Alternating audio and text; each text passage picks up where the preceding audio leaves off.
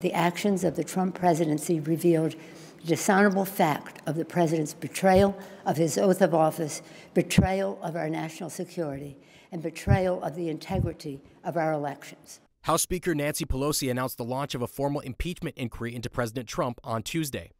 Her decision came amid mounting pressure from the Democratic caucus following reports that President Trump pressured the Ukrainian government to investigate Joe Biden and his son. President Trump responded to Pelosi's announcement on Twitter by calling it witch hunt garbage and accused Democrats of demeaning his work at the United Nations General Assembly. Until now, Pelosi was reluctant to move forward on impeachment, despite her criticism of the president and his administration. She has remarked on the political cost of impeachment, especially ahead of the 2020 election.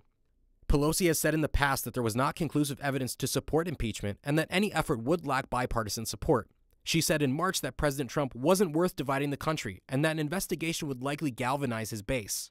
But those concerns may have been alleviated in a closed-door meeting between Pelosi and her Democratic colleagues Tuesday afternoon. More than two-thirds of House Democrats have voiced support for an impeachment inquiry, and it's likely that Pelosi could no longer ignore that groundswell. Speaking at the Atlantic Festival on Tuesday, Pelosi rebuked President Trump amid allegations that he solicited election help from Ukraine.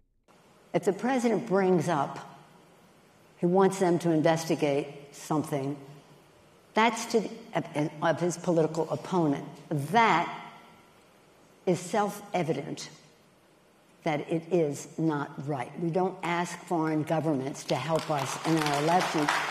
The question now is whether House Democrats will pay a political price for what could ultimately become a gift to President Trump and his supporters.